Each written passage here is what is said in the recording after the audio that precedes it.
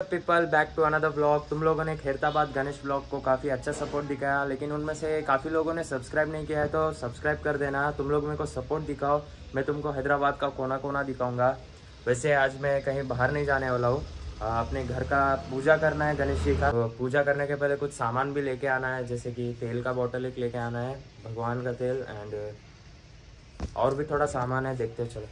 तो गाइस अभी गणेश जी को चढ़ाने के लिए पेड़े भी लेके आने का है, पेड़े और तेल एंड आरती का पूरा और थोड़ा सा सामान है, एंड आने के बाद पूजा करते हैं।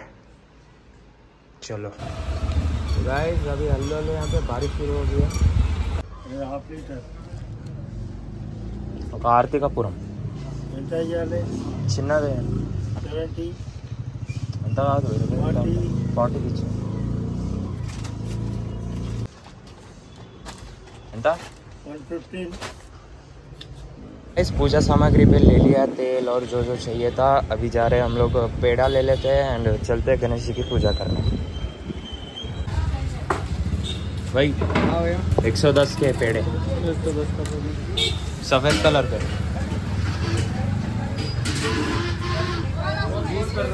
तो गाइस पेड़े भी ले लिए अभी। मैं आ गया अभी घर पे, नहा के देखने के बाद पता चला कि मेरी कैमरा स्टिक टूट गई है, तो मेरे को कुछ जुगाड़ लगाना पड़ेगा कैमरा रखने के लिए, एंड पूजा करता हूँ।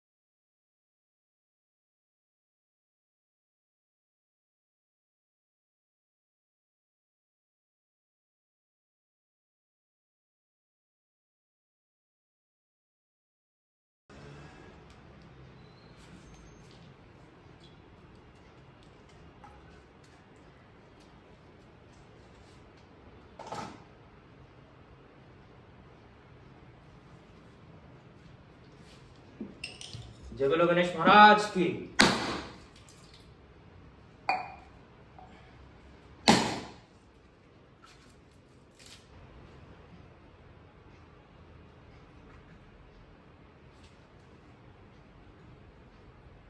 सो गाइस पूजा अभी कंप्लीट हो चुकी है।